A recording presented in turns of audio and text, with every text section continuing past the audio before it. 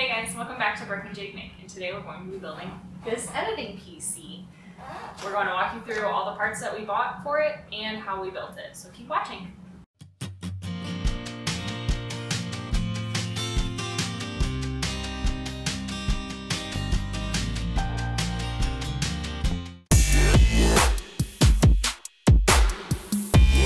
In our build, we chose to go with the new AMD Ryzen 3700X CPU because of its high core count and single-threaded capabilities. This is going to be really important in our editing PC build, and it is our prime component today.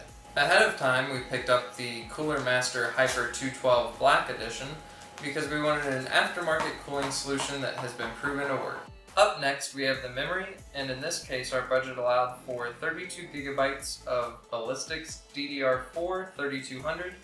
For editing purposes, it was really important to us to get the 32 gigabytes or more to keep everything smooth. The red color didn't cost any extra and add some flair.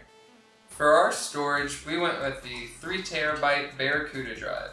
It has decent speeds and ample storage for the filming that we will be doing. Thanks to the generosity of family, we were able to secure an unused 240 gigabyte M2 drive to speed up our boot times and application launch times. In editing, the GPU doesn't matter as much, but we still went with a nice ROG Strix GeForce GTX 1650, which should get the job done nicely. In order to future-proof our build a little bit, we picked up an ASRock X570 motherboard with multiple PCI ports and plenty of USB 3.2 ports. To power this build, we picked up a local brand 80 Gold Plus power supply. We shot for about 150 watts more power than what we needed, so we ended up with a 650 watt power supply. Other than that, we grabbed a cheap unbranded ATX mid tower and a few extra cooling fans.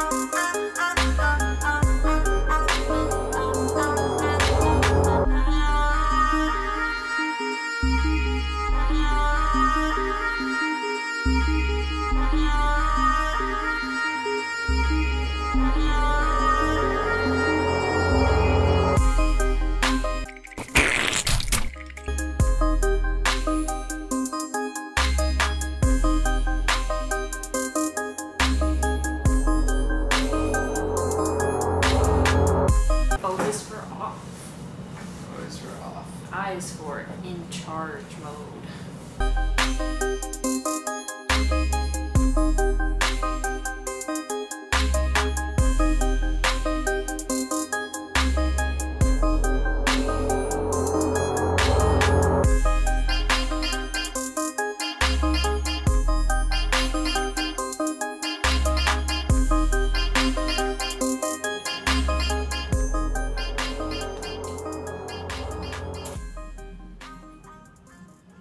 No, I think we should remove that part. Okay. You've done it twice now. Alright guys, well thank you very much for watching. We hope you enjoyed this quick little build of our new editing PC. And if you have any questions, leave them in the comments below. But until next time... Please subscribe. Sure, please subscribe. Bye!